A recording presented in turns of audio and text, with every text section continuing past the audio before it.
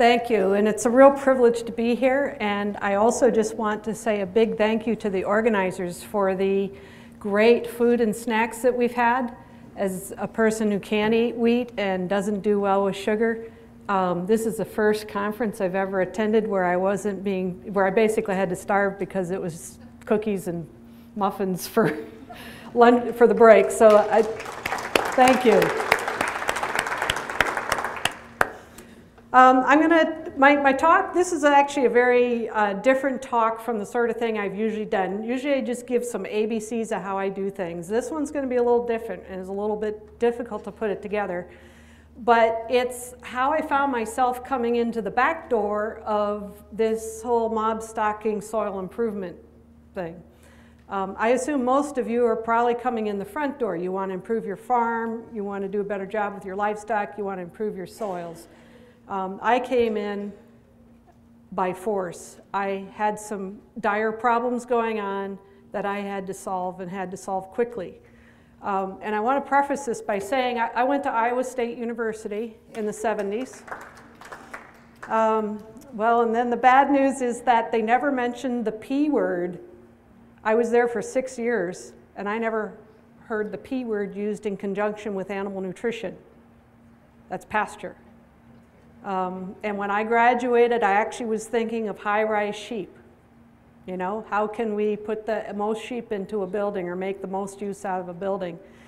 I moved up to Minnesota and started teaching a lamb and wool program there, and I tell you what, my students gave me the education because there are a lot of old-timer shepherds there that have learned how to make it work in that area, and it wasn't what I learned in a university. And some of the things I'm doing today are the things that they were telling me back then. But anyway, let's move on with the predators and parasites. I began pasture lambing in 1991, and if you wonder what's significant about that time, I had a baby in '88 and I had another one in 1990, and I no longer had time to be piddling around with some sheep in a barn, okay? So something had to give and the sheep had to start taking care of themselves. So that's what 1991 represents. You know, you got 2 toddlers running around in diapers, you've got some work to do. So I had been to New Zealand and I had been out west and I had seen a type of lambing method that looked like it would work for me, and it's called drift lambing. And that's where you start out with all the sheep in a mob, and every morning you open the gate and you let the pregnant ewes go through the gate and leave behind the ewes that just had their lambs.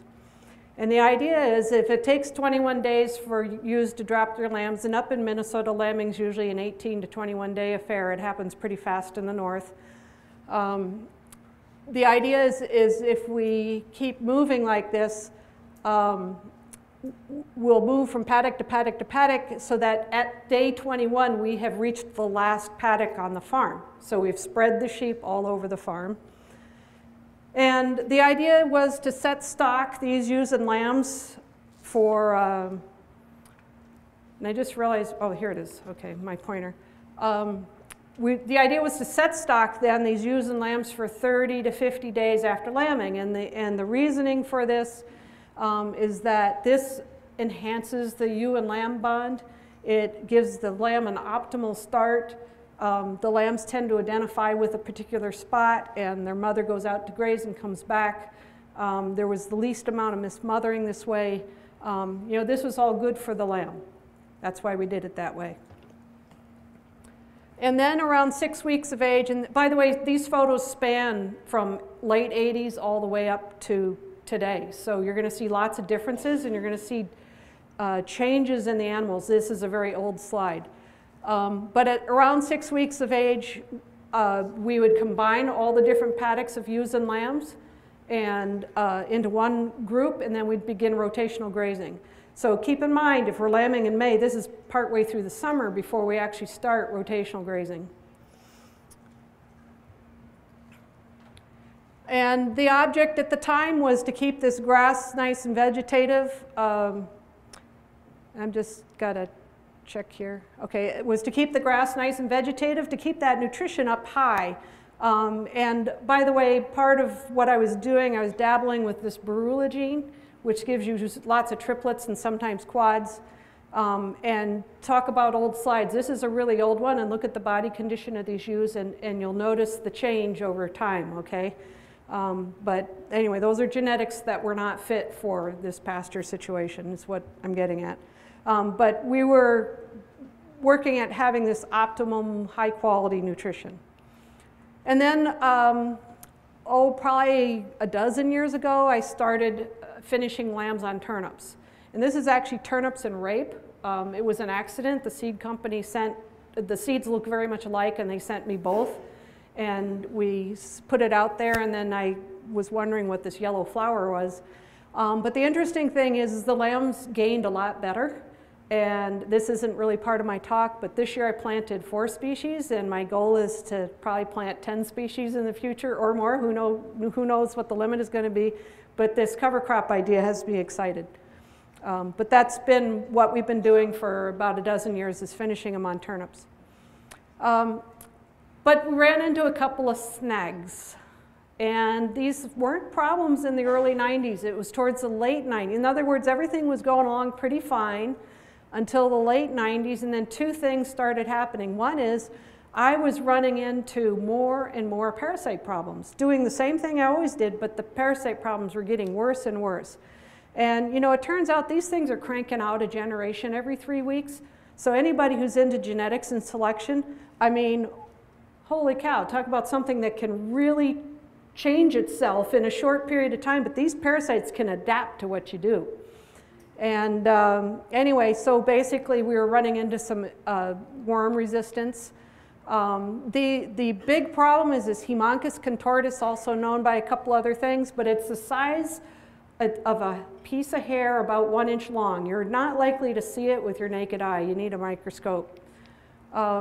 The thing that I was finding is that, you know, first I thought, well, we'll just let the, you know, get rid of the ones that seem to have a problem, and that will solve everything. And I'm not poo-pooing genetic resistance. I'm not. It's appropriate in some situations. But what I noticed right away is my highest producing sheep were the ones that were the most susceptible, because they were under the most stress because of the level of production. So that did give me pause. I participated in a test that where we tested for anthelmintic resistance, and I found out I had 35% resistance to valbazin, and that's a wormer we have to use a lot of because we have liver flukes where we live, and that's just a whole separate problem. But and then a few years later, I was starting to run into ivermectin resistance as well. I've got Cydectin, I think, up there because I haven't had an ivermectin bottle for a while. But anyway, I was running into this resistance. And, and I was working with other producers. I taught lamb and wool production for 14 years, and everybody was running into this at the same time. So this wasn't just something on my farm. This is something everybody's running into. The writing, folks, is on the wall. The drench gun can no longer be used as a routine management tool. We cannot keep using drench. That can only be your bailout in an emergency when something goes wrong, but you got to go back to managing these parasites. And I'll tell you how I went about it. It's not the only way, it's just the way I dealt with it. Meanwhile, in 1991, I heard my first wolf howl. I was setting up some fence in the evening, and I heard that perfect classic howl. And then I heard it answered by so many squabbling puppies, I couldn't tell you how many there were. It was just a racket. And then all of a sudden, they're quiet, which means Mama just came back and fed them all. That was in 91. We experienced a couple of sporadic losses, and then in 1999, my dogs were I had these sheep, keep in mind at this time, spread out in all these different paddocks, set stock for 30 to 50 days, right? So they're actually up to 2 miles apart in different little pastures all around the neighborhood. And in 1999, I had 4 dogs, and they were good dogs, I thought. And some of them were joining other dogs and weren't staying where they belonged. And then I also, you know, it's hard to count animals when you have more than 50 or so. I had a paddock that should have had 80 newborn lambs and should have still been lambing. I was expecting about 120 newborns in just that paddock. And it seemed when I went out there that the numbers were shrinking, and I had a llama in that group, and when I brought a guard dog out to put with the llama, she stuck her nose in the air and jumped right back in the truck. Something really was scaring her, and I had no clue what was going, absolutely no clue. It so happens to be a little later, after these losses happened, but before I actually knew how bad, because until weaning, until we actually run these sheep through a chute, I didn't know how many were missing. And I was to find out, by the way, that we lost 40 lambs, I believe in 10 days' time out of that one paddock, and we lost another 35 lambs out of the other combined paddocks. And the interesting thing is some dogs had 0 losses and other dogs had up to 12%. The llama lost 50% of his lambs. So it was very interesting to see that these wolves had access to all these different paddocks, but the losses were quite different depending upon which paddock we were in. But I sat down at a wolf meeting that was, Minnesota had a process going on where they took all the people who were called stakeholders in the wolf, and we were trying to develop legislation. I sat down next to a prominent wolf biologist in Minnesota, and I told him what was going on, and his exact words were, "We were expecting that." And I chewed on that for a really long time, and finally found out he had a book coming out. And in that book, I found out that what we had was a pack of 23 wolves. Well, back at that time, that's history on that, but back at that time, and this is a wolf we could have seen from our front window if there weren't as many trees as we have, but a game camera caught that picture, and he's way bigger than any of the dogs we have. Anyway, I was in an emergency situation. I had ewes lambing, and you know, we just lost 75 lambs probably in about 10 days time, and I had to put a cork in it. You know, I had to do something to stop it, and I didn't have a barn or facilities to use, so I really had to solve this out in pasture. And I had a hobby of whenever I get to travel, I tend to go visit the shepherds that are up in the mountains out in the Rockies, and just talk with them a little bit about their sheep management, just because it's always fascinated me a little bit. And also I've read quite a bit and talked to some people who are familiar with shepherding in Poland. This picture's from Poland, and this method of sheep grazing has been used for 6,000 years, which is a shepherd, or actually usually shepherds, go out with actually a big bunch of dogs, often 10 or 12 dogs, and a flock of sheep, and they go to a new place every day. And in my travels out in the Rockies, this is in the Flat Tops Wilderness area, there's 3,000 sheep in that picture, and this guy was very generous with his time, and we chatted with him. And what I've learned is that their job as a shepherd, and where I'm going with this is that these guys obviously have had to solve these problems. Poland's a very interesting study because Poland's been through a lot of very hard times. They haven't necessarily had a lot of cash there to go be buying wormer. And they've solved these predator and these worm problems thousands of years ago, quite frankly, by managing them. And so what I found out is that this shepherd's job is to keep the flock together. That's what his job is. The dogs protect it, and his job is to keep that flock together and to keep it moving to fresh grass. Now, our first thought is that fresh grass, the purpose of it is just to feed the sheep. But they make a point of never coming back to the same place. For example, he may have started, now let's see if I can do this, on the middle screen here. He may have started on the desert way out here in the background and walked these sheep up and up and up and up and over and down the other side, never going back over the same ground twice. Okay, they always went to fresh grass. And knowing what I know about parasites, I realized that, you know, what they're doing is not just providing fresh grass to this big band of sheep, but they're also not going back over ground that's heavily contaminated with parasites. And the shepherd's keeping that flock tight together so that the dogs can do their job. I realized then what my problem was is that my sheep were all spread out and scattered. If you see the fields with the white dots in them, those are the pastures that we're using. The white dots are not sheep. Those are where bales of hay sat, and we'll get into that in a little bit. But you can see where the fields were. And these aren't the only pastures. I mean, I had pastures up to 2 miles down the road. So my dogs were far apart. The sheep were far apart and scattered. And basically what I had was a wolf smorgasbord, you know, a buffet, so they could go along and find wherever the dog, or even distract the one dog that's there while somebody else goes in and grabs a lamb. So I realized that I need to mimic what the shepherds have done for 6,000, 10,000 years. This is the rented land, and in this case, center screen here again, we started grazing here, and we're just making our way across. This is very rough ground. It's very deceiving. You can't walk 2 steps without stepping up or off of a rock.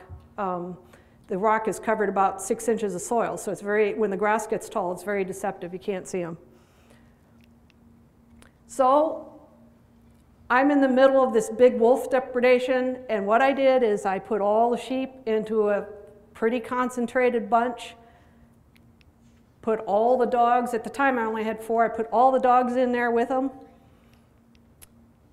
And I've got a few slides here because I was getting a lot of questions before this session, so I threw a few extra slides on the depredation thing, because that apparently is a big issue for many people. But what I found was that multiple dogs, the number of dogs you need has nothing to do with the number of sheep you have. It has to do with the number of predators you have. And I know some of these farms with coyote problems, some people say, well, I just have coyote problems. Well, just coyote problems can be way worse than my wolf problems, because I've had people who got a trapper in and pulled 18 coyotes in 2 weeks' time out of one pasture. And that's in the heart, the Corn Belt region, okay? Not out in the wilds of Minnesota. So these coyote problems can be pretty bad too. So it's the number of predators you're dealing with, not the number of sheep you have. A few hints or suggestions: consolidate the sheep so that the dogs can be more effective. That's what shepherds have done for thousands of years. Consolidate them into a small group. Use multiple guard dogs, and here's a key. They need to be different ages and different sexes, and you need to have intact male and female dogs, at least one pair of intact male and female in there. And if the prospect of puppies is something you don't desire, you can at least vasectomize the male, okay? Trust me, that female isn't likely to get bred by anybody else with 6 or 8 other guard dogs around her, okay? But if you want to, I've talked to vets, they can tie tubes on females too. I found electrified netting to be far more effective as a deterrent than strand fencing. I used to be using strand fencing at the time those wolves hit me, and I've witnessed wolves and coyotes just diving right through those wires. Or right over the wires, because strand fences usually aren't very high. The electrified netting has been far more effective as a deterrent, and you can get pretty fast at putting this up, and I've even seen a little trailer idea that rolls or spews out netting. So there are ways of making this faster. I used to not believe this. The wolf guys were telling me this for years, and I finally realized they're right. Remove all food. Carcasses have to be picked up. The reason is it's not that they learned to eat lamb because they ate a dead lamb. That's not the reason. The reason is the more food you provide around your farm for wolves or coyotes, the more time they spend on your farm, the more time they study your livestock, the more time they have to figure out how to get around your defenses and eat your animals. Okay, so remove the food so that when they pass through, and that wolf I showed you a picture of, he literally passed through in a hurry. We had quite a few cameras out. He was like, let's get out of here. There's too many dogs and nothing to eat. And he never came back. And then also, just to note, there are some electronic devices and things out there that will help deter a hot situation, but they're not permanent solutions. So we've combined these sheep together, and we start, as soon as you got all these sheep in a small area, and I had 165 ewes in a half-acre paddock, next thing you got to do is keep moving them. And I found out that actually just simply moving the stock was a deterrent to predators, because they do have to study that group of animals and where to get in through the fence and where to get out and what's their escape route and all of that. So if you just keep them moving, you're kind of keeping them a little bit off balance. So I then had to come up with a way how to deal with lambing, because I actually was still dropping lambs at this time. And much to my amazement was that I was expecting a massive mismothering, and I was sitting there saying, well, if I'm losing 4 lambs a day to wolves, how many will I lose to mismothering? I decided my chances were a little better on the mismothering end, so I decided to go ahead and throw these sheep together. But I actually didn't have that much trouble. I thought it was going to be a disaster. And it turned out, you know what, these sheep were able to handle it okay. And then I came up with the next year. Those wolves, by the way, were present for the entire year up until the next lambing. And they did disappear from parvo, incidentally, but not fast enough for me to be comfortable to go back to my old habits. So I started this lambing on the fly, and I've never gone back. It's been working fine. In the center screen again, oops. We've got this paddock. The first paddock you see here are 3-day-old and older lambs. The middle paddock are lambs that were just born to maybe 2 days old. And then the third paddock way off in the background here are the pregnant ewes, okay? And what I do is every day, first I go through the drop bunch, and I'm keeping records, so I go ahead and tag these lambs and take care, if there's any problems, I take care of them. And as soon as I'm done going through that drop bunch, I come back here and I open up the fence and I just let these older lambs drift into the younger lambs, and we don't want to move the younger lambs, we want to move the older lambs because they kind of are more knowledgeable about who their mother is and how to find them, okay? We don't want to disturb the little ones. And we just let them drift in there, and then we take this fence down and we set it up ahead of the pregnant ewes, and we open that up and let the pregnant ewes drift through, and all the ewes that have lambed, generally ewes that have lambed within 3 days aren't going to drift through that fence. They're going to stay behind.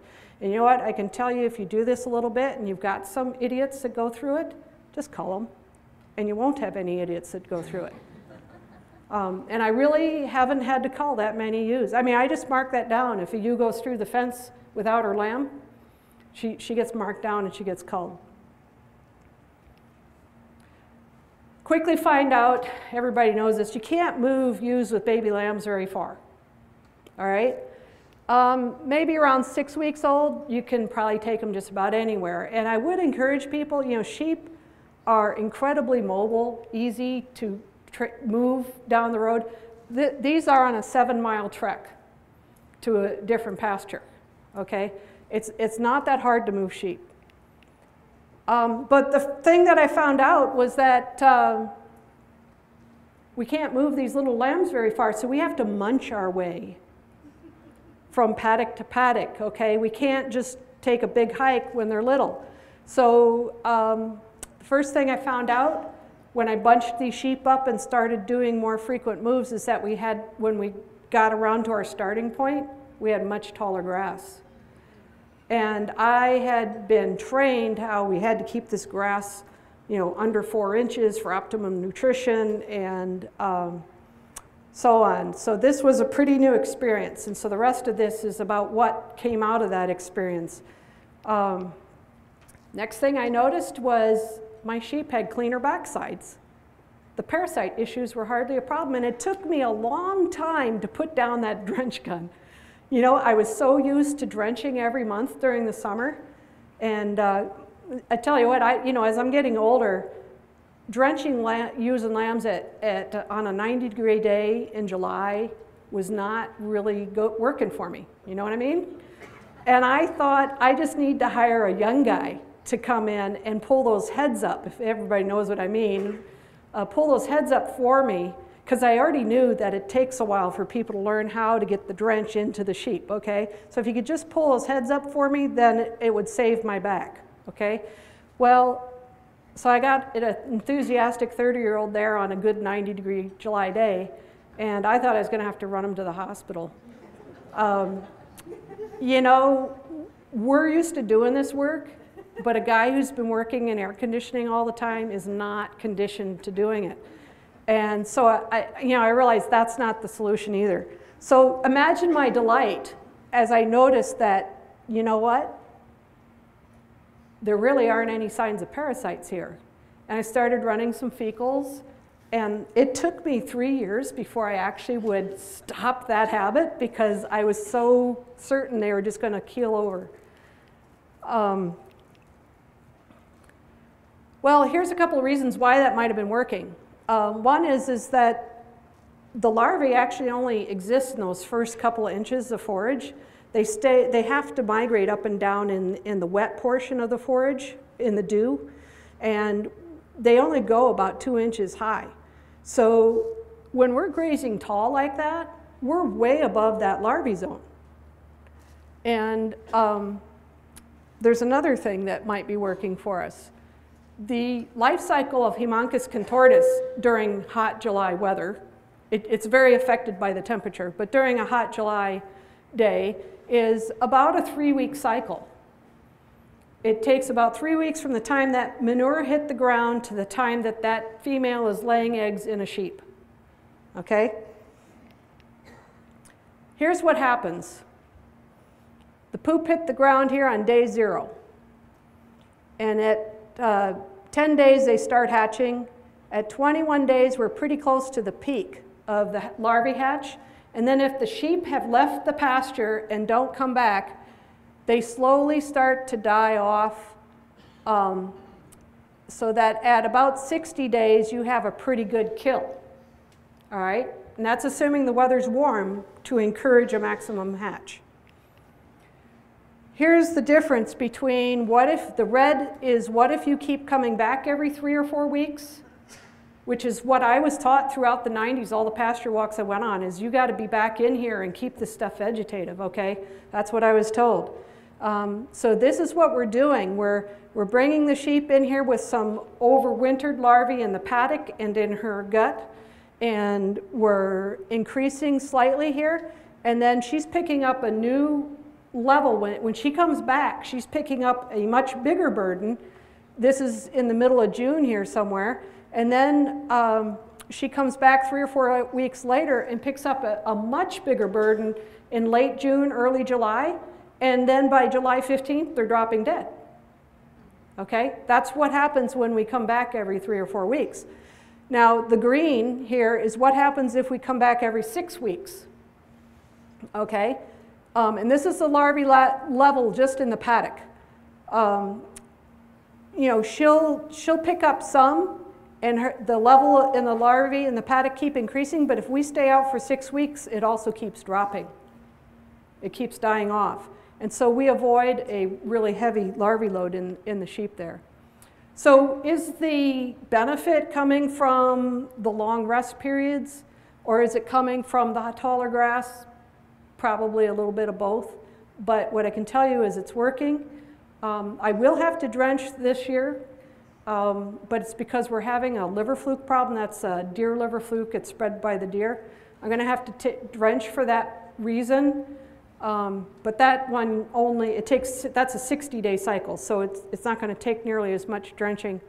But it'll be the first time I've picked up a drench gun to drench my mob-stocked group in 8 years. Okay, so this has really been working for me. And just to be sure it's not just a fluke, that pun was not intended. I have always had a small group of sheep at home that I grazed more in the more traditional style, and I've lost up to 1/3 of the lambs just keeling over dead in July. So I know there's a big difference in the parasite load just because of the type of management the sheep are getting. All right, so we put the sheep into a mob, threw all the dogs into the mob. We solved the wolf problem, and I have not had the only time a predator gets a lamb on my farm now is if I make a goof. Like if a sheep gets left behind somehow in a paddock and I don't get it for 3 days out of that, if I don't get it out of that paddock, we figured it lasts about 3 days without a dog. Okay, so that's how prevalent the predator pressure is. So those are the only times that we really lose anything, is if we have sheep without a dog for some reason. And then the taller grazing solved my predator problem, or parasite problems for me. But there's a saying on my farm my kids started, whenever I needed them to help me, and it was to move something heavy, and they'd come out and they'd move the heavy object, and then it's like, but wait, I have something else over here, could you help me with that? And then this project over here. And so they started this, but wait, there's more, you know, kind of like the advertising. So there is more here. And how much time do I have, if anybody can tell me? About 15 minutes. 15 minutes, good. All right, I started noticing some things. And in 2006, we had what was said to be a 100-year drought, that it was the driest we've been in 100 years. And we had no rain basically for 3 months. And then in September, we had this really nice 4-inch rainfall. And what totally blew me away is one of the pastures that I lease, and I've leased it for 25 years, is a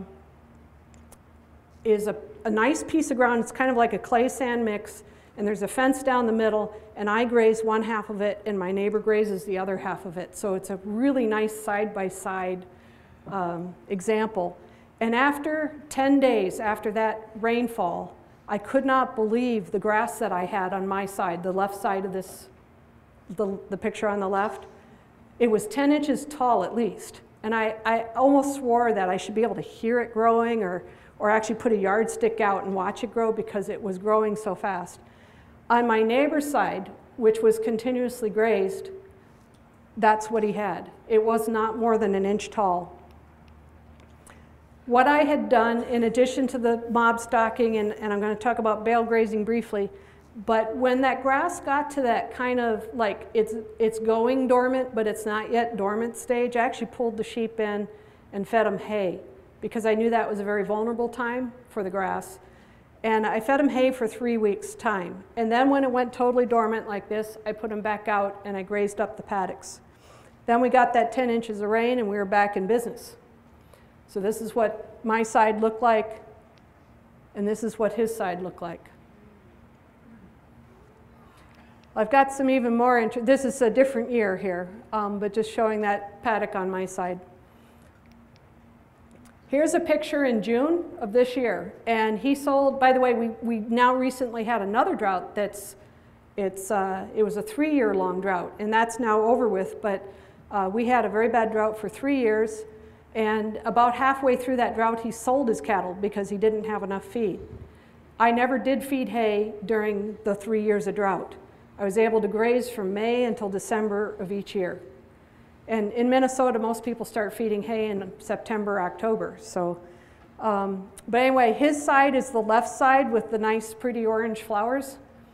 And my side's on the right, and I took a forage measuring probe, and I measured 2,100 pounds on his side of the fence and 4,100 pounds on my side, and that's actually after I had grazed off 1,500 pounds earlier in the spring. Why? I think we've been learning why here. You know, it's roots, it's soil structure, it's water infiltration, it's stand vigor. It's a lot of reasons. I was very curious then to go out and just pull a few soil samples. And I was particularly amazed by that middle one, which really gets the mind in gear. But the left one is the neighbor's side that was continuously grazed. And you can see the very obvious hard pan in there. In the middle screen here, you can see right in here and here. This piece you could actually use for modeling clay. It was such heavy, wet clay. And on the right-hand side, this is, you can see that layer in here, but this side was a lot more porous. And by the way, I used the same scoop size when this is a post hole shovel, and I've done 4 sides and pulled it out, and the difference is the soil structure allowed the 2 on the right to spread out a little bit, whereas the one on the left was such thick, heavy clay it stuck together, okay? Anyway, the middle one is very interesting. This is where a bale of hay sat, and you can tell because there's the twine, my husband's pet peeve. I do a system of grazing. I think I got the picture here. It's bale grazing, and it was just mentioned here. Oops. You see the remnants of some bales out here. We started, I don't own a tractor. Actually, my husband just informed me while I'm away we might have just acquired a tractor, but I have not owned a tractor all these years, okay? Not for the sheep, that's his toy. And when I buy my hay, I have it delivered and unloaded in the field, and we scatter these bales out. The instructions are at least 30 feet, preferably 50 feet apart. And wherever you see the grass looking a little thin, put the bale there, okay? Wherever the soil looks a little poor, put the bale there. So that's what this middle sample is. And I expected to see an inch of organic matter above the bale string, but there's 3 inches there. And I have no idea how long ago this bale sat there. I honestly have no way of knowing because I've been there for 25 years, okay? What blew me away was the changes in the soil structure, and the other thing was the number of earthworms in that middle sample. There were no earthworms in the left-hand sample. There were a few on the right, and there were lots of them in the middle one. Is that?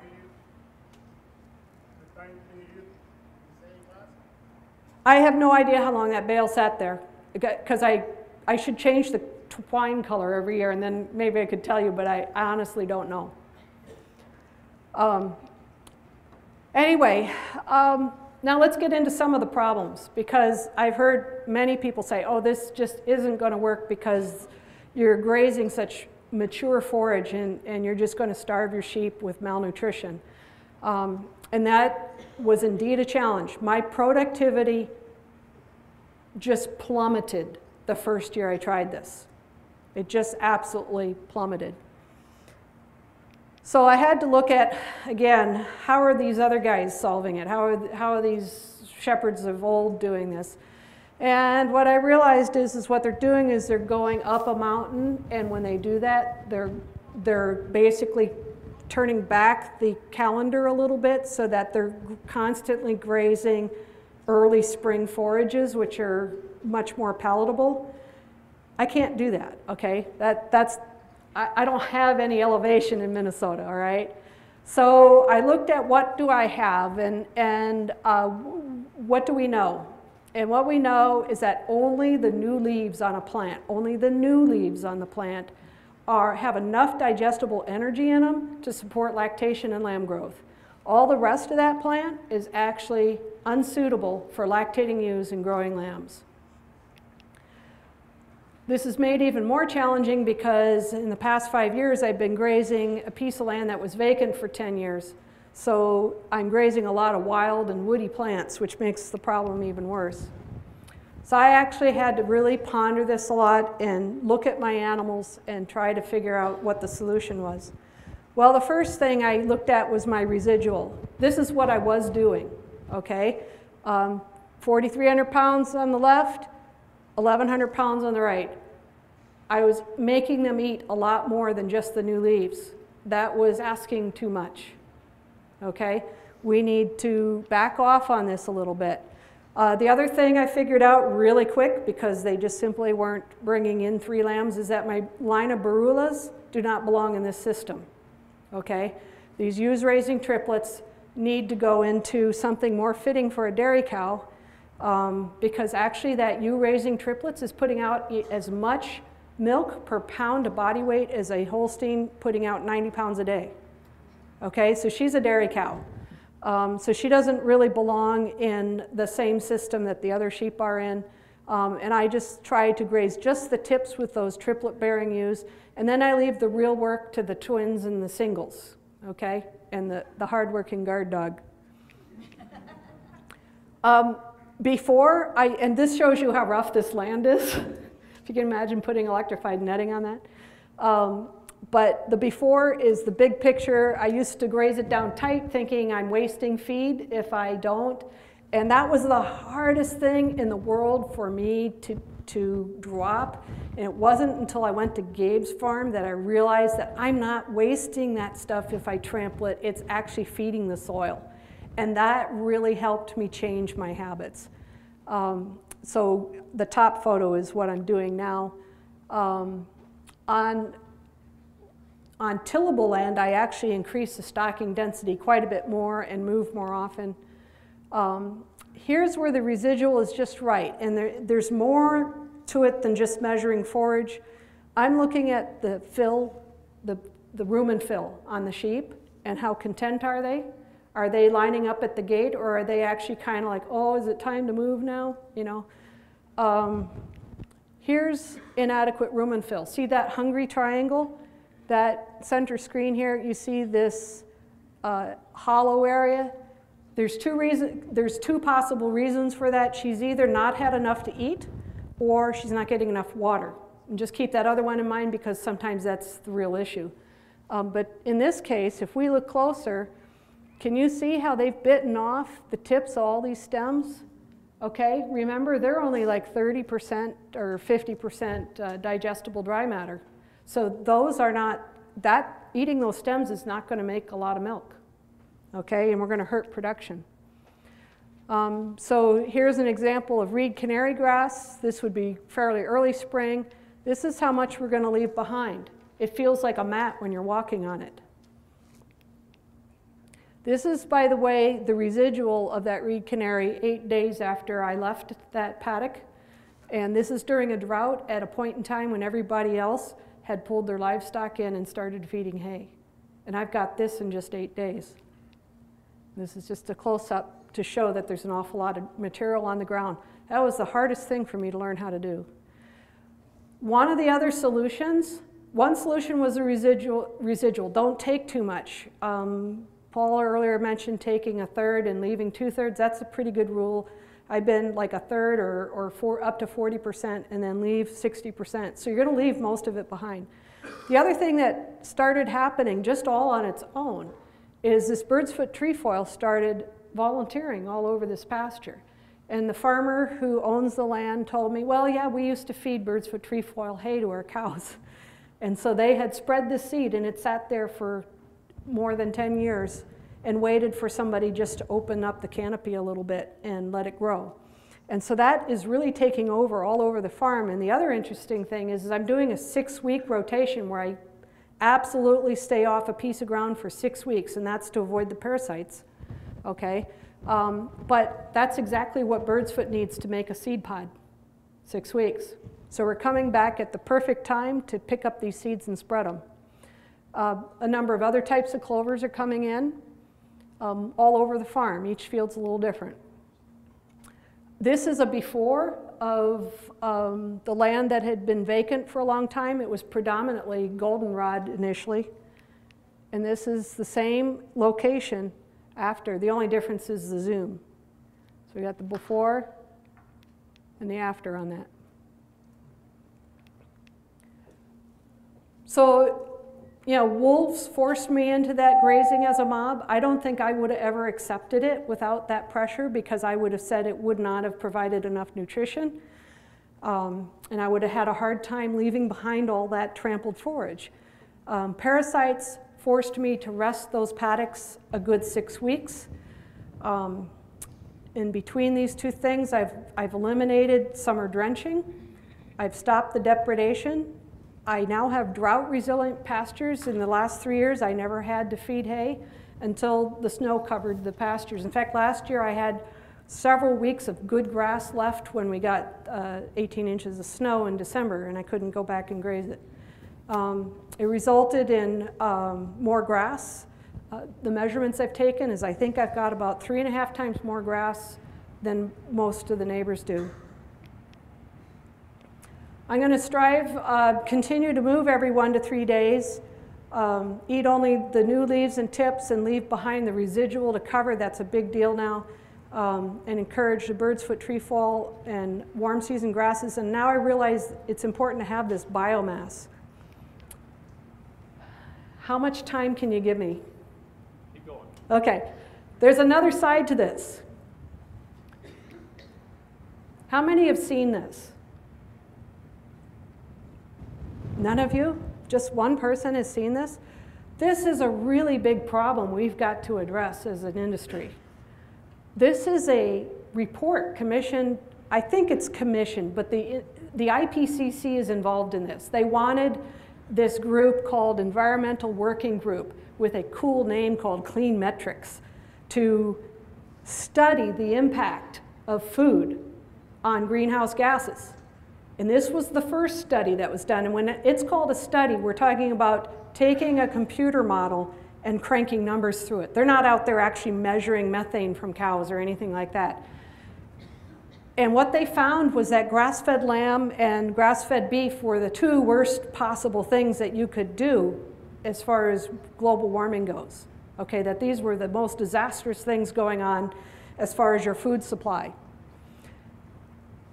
I contacted the authors, and one of the things I found out was that the grass-fed lamb was not actually from any grass-fed lamb measurements. It was from feedlot beef, and they just extrapolated information out of the feedlot beef to come up with a grass-fed lamb. And I have a few problems with that. But anyway, just so you know, this is the kind of science going into this stuff. But more importantly is, well, first of all, they're advising us that, and I can't read this well from here, but if you're a 4-person family, if you skip a steak 1 day a week, it's like taking your car off the road for almost 3 months. Okay, that's pretty impressive numbers, isn't it? That you could have that big an impact by not eating steak 1 day a week. Well, I dug into this report. There's a page called Methods and Methodology, and item number 8, I found out that they did not include sequestration of carbon in their model. They did not include it at all because the IPCC told them that everything is in a steady state or neutral. So tofu made from soybeans grown in Brazil is far less carbon impact than your steak grown next door. Okay? This just didn't sound right to me. Christine Jones was brought up earlier today. She has some really awesome work going on. She's from Australia. And on the left-hand side is a pasture that's had mob stocking, rotational grazing going on. The right-hand side has been continuously stocked. And here's what she has to say about carbon in the soil profile. The deeper the carbon is sequestered, the better. That in the 20 to 30 centimeter increment, you have doubled the amount of carbon sequestered. And more importantly, the deeper you go, the more secure. Label here, I'm not sure if I'm saying that, label. Soil carbon means it's not going anywhere. It's going to be steady there. When we get into the 30 to 40 increment, we have quadrupled the amount of carbon that's going to stay there. And when we get into the 40 to 50 centimeter increment, it's even greater. And that the deeper we can get this carbon to go into the soil, the more steady or stable it is, and the more valuable it is to removing carbon from the air. The Kyoto Protocol only relates to carbon in the first 30 centimeters. It's not even looking at anything deeper than that. Her work is very valuable.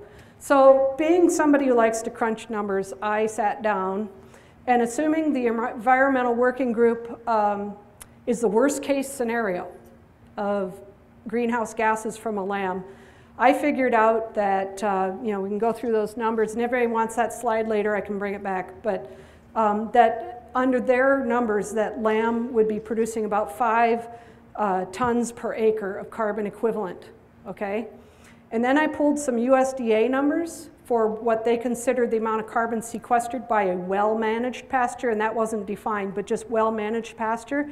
And the interesting thing is, without me having to mush numbers around at all, it came out to be that a well-managed pasture sequesters 5 tons of carbon a year.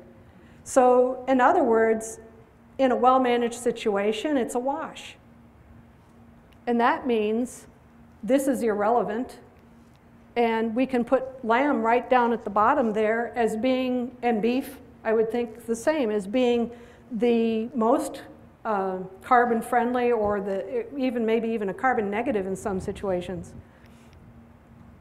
So we can look at this tall grazing, mob stocking a little differently.